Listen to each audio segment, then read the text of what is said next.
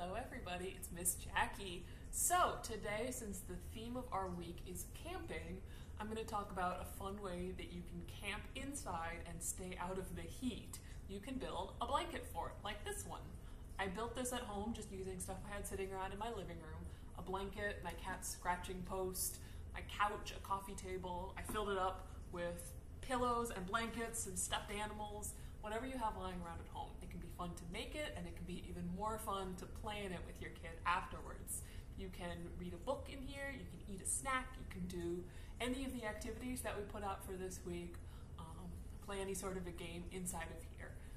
It's just a lot of fun. You can talk about what it would be like to go camping, you can talk about what kind of animals you might see, and what sounds all those animals make. It's a lot of fun.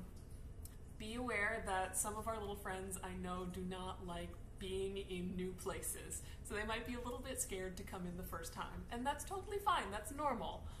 So just take it slow, be patient. If they don't want to come in, maybe just playing next to the blanket fort and talking about it would be a fun first step for them. Let us know how it goes. We'd love to see pictures if you do one at home and have a little camping trip in your living room. Bye guys!